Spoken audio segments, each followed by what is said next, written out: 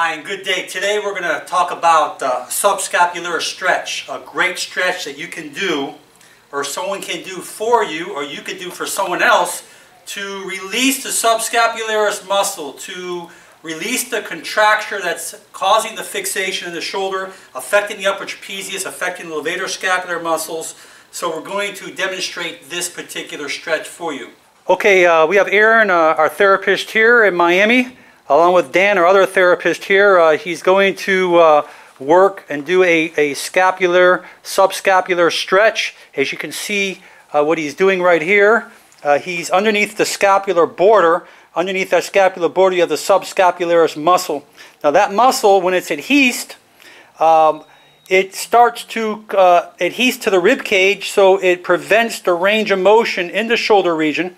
So he's going to grab underneath. You can grab underneath, and he's going to lift up and pull away from the rib cage. And as he lifts up and pull, he's going to feel a slight burning underneath. Dan's going to feel a slight burning underneath. But that lift right there, you're going to stretch and hold that subscap 10-15 seconds. You can release it, and you can come get a different angle underneath the subscap.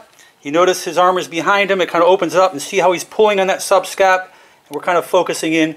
And as he holds 10-15 seconds, we're releasing it, and then he can come a little bit higher on a different area. Now, it all is, understand that muscles have a way of working with the dynamic of the angle. So as you pull the muscle through a different angle, you will actually stretch a different part of that muscle.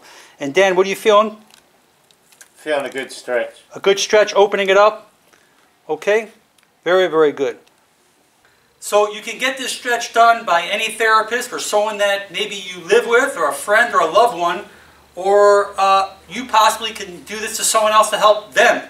But most important, a great stretch you can do to prevent a lot of neck pain, a lot of pain in the shoulder, pain radiating into the arm, a great stretch that most people will benefit from. So hopefully this will do you a lot of good for your health and your well-being.